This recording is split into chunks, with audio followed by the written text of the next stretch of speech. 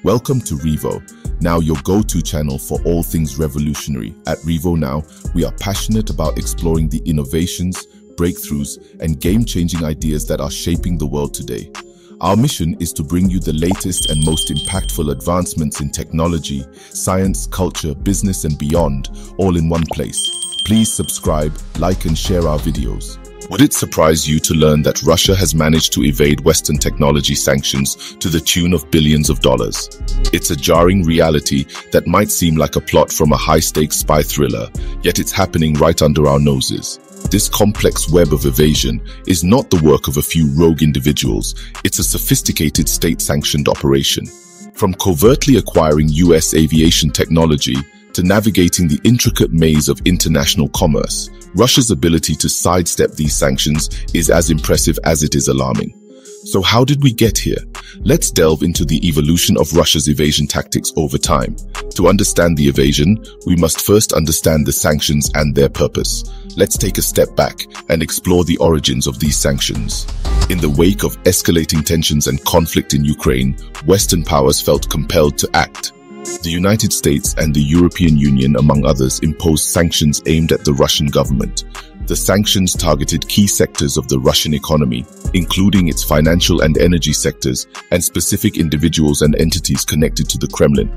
These sanctions were designed to put pressure on Russia, attempting to isolate it economically and diplomatically.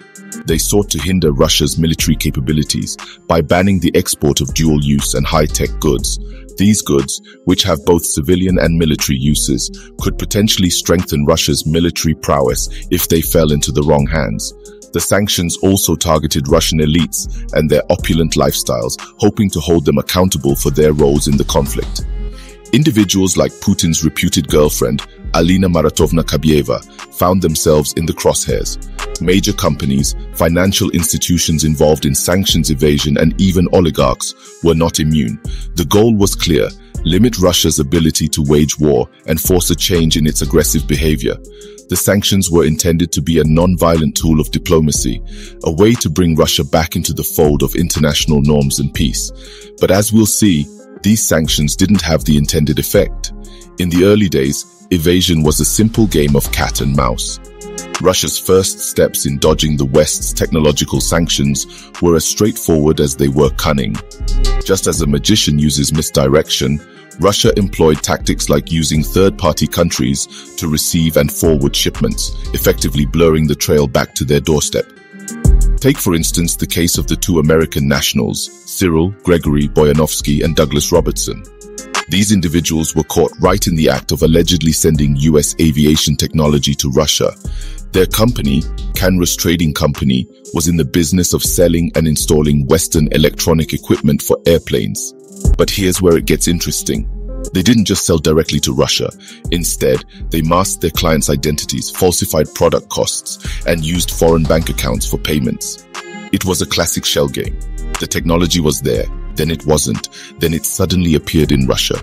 Crafty moves like these enabled them to circumvent US sanctions for a time, and when the US clamped down on shipments to Russia due to the conflict in Ukraine, these men didn't back down. They simply discussed sending shipments through third-party countries, further muddying the waters of their transactions. But even the best-laid plans can come undone.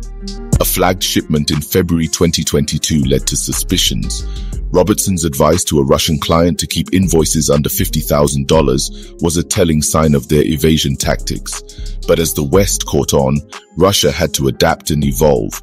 Like a chess player contemplating their next move, the country was forced to consider new strategies in this high-stakes game of evasion. The simple tactics of the past may have worked for a time, but the future was a whole new playing field.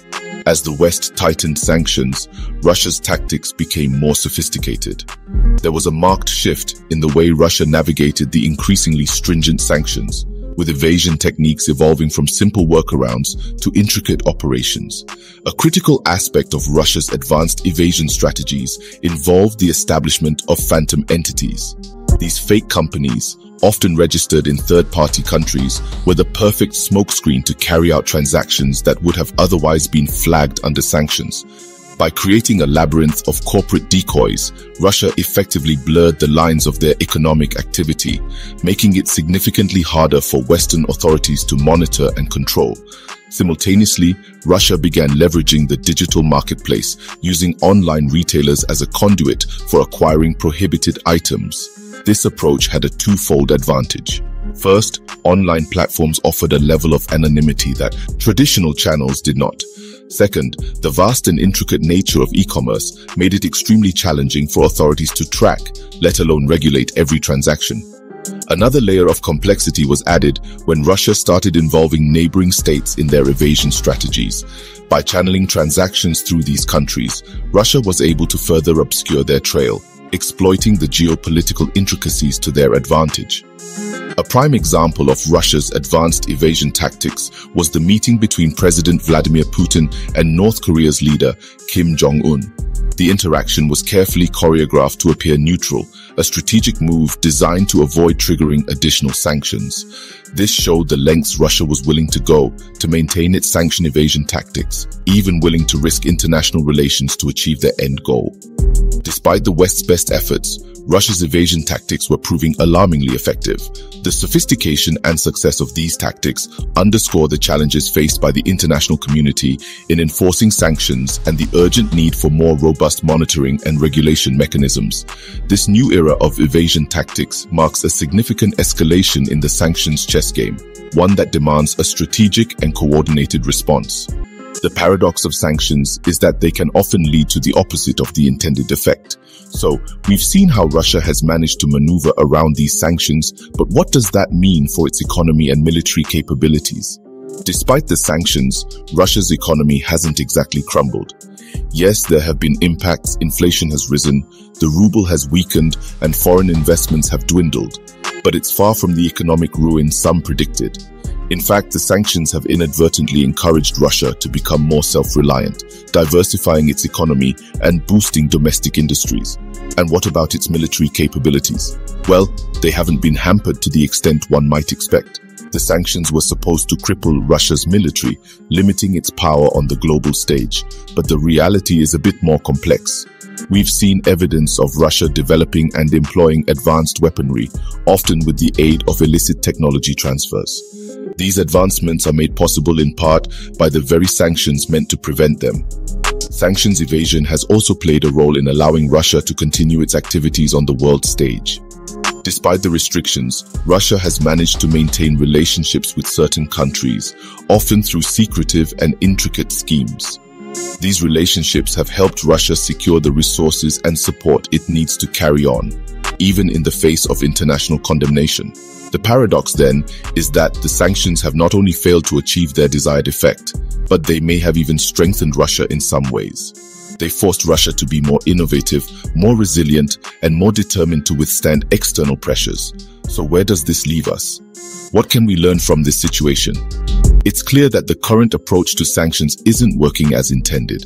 It's time to rethink our strategies, to understand the complexities of global politics, and to consider how our actions might inadvertently contribute to the very outcomes we're trying to avoid. Russia's evasion of Western technology sanctions is a lesson in the limits of economic warfare. In the world of geopolitical chess, Russia has proven itself a formidable player, adept at sidestepping the sanctions imposed by the West. From the early days of using third-party countries to conceal the origin of shipments, Russia's tactics have evolved, becoming increasingly sophisticated and complex, often involving intricate networks of fake companies and online retailers. These tactics have exposed the loopholes in the sanctions system, casting a light on the paradox of sanctions. While they serve as powerful tools for exerting pressure, their effectiveness is inherently undermined by the very nature of global interconnectivity and the ingenuity of those targeted. The sanctions saga also raises important questions about the role of technology in modern warfare, as seen with Iran's claims of AI-guided missiles and Russia's alleged arms deal with North Korea. The battlefront is not just physical, but digital and technological too. The story of Russia's evasion is a stark reminder that in the fast-paced, ever-evolving world of technology, sanction strategies must keep pace. As we continue to grapple with geopolitical conflicts, the question remains, how can we make sanctions more effective to truly achieve their intended outcomes? Thank you. With thinkers, changemakers, and revolutionaries. Together, let's embrace the future and unlock the limitless potential of human ingenuity. Get ready to witness the revolution because the future starts now.